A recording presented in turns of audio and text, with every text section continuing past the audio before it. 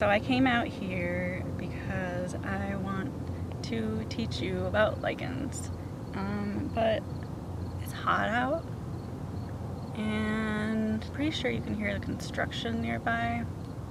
And I used up a lot of my enthusiasm because, number one, I saw a bunch of lizards, which I don't normally see, but for some reason there's a whole bunch of lizards out right now. And number two, I saw a red fox, which is one of my favorite animals, and I wanted to find it, but I couldn't because it was sneaky.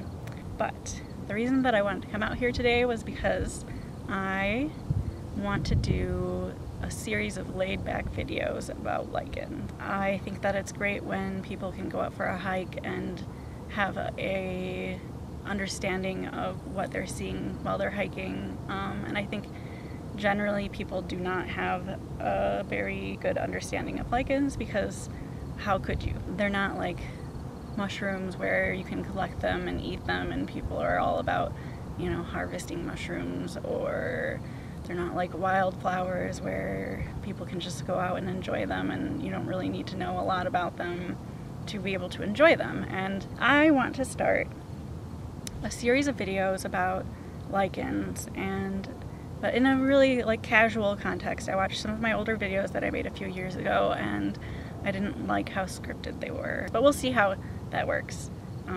We'll see how clear I can be with my speaking if I don't script. So I think that the thing that makes lichens a little bit less accessible to people compared to flowers and mushrooms is that it's easy to understand what a flower or a mushroom is. A flower is the reproductive part of a plant, and a mushroom is the reproductive part of a fungus. They're just a single unit.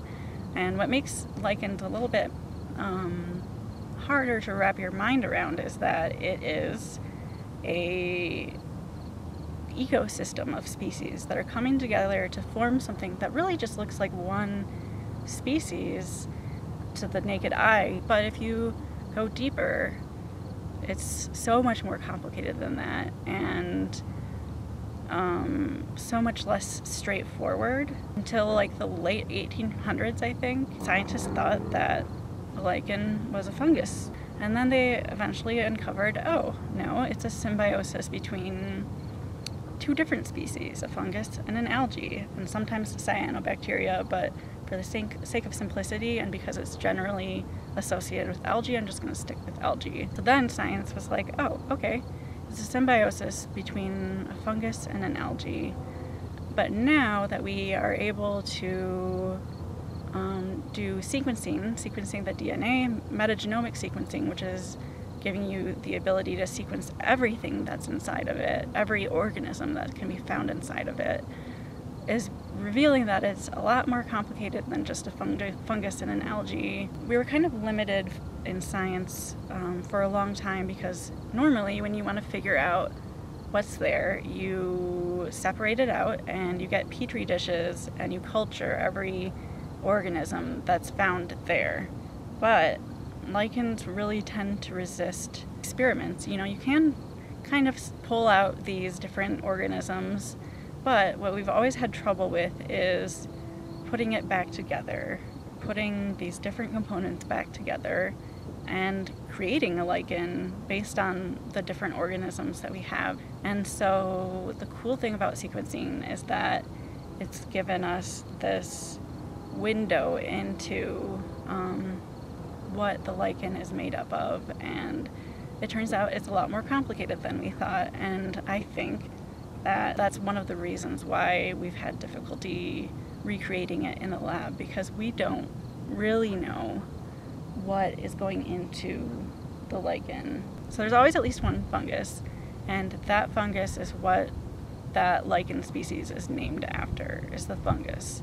And evolutionarily, when we're recreating the evolutionary tree of a lichen species, we're looking at that main fungus inside of it. But then from there, you can have any number of any other organisms, different species of fungi and different species of algae, and those can change in a single species based on where it's growing. So there are studies that are saying that suggest that with elevation, the same species can have different symbionts composing it.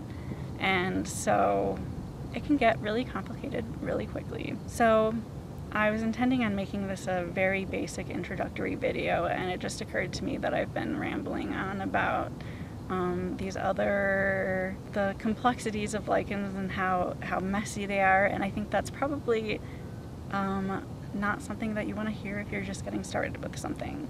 So if that was too much for you to handle right now, just put it in the back of your mind, and you can come back to it later. So my camera died while I was outside talking about lichens. If there's anything that needs clarification, just leave a comment and I'll respond there, or I'll put it in a future video and keep answering questions. I'm going to try to come out with new videos every other week, and so let me know if there's anything you want to see, and I hope this was informational for you and that you're as excited as I am to learn more about lichens.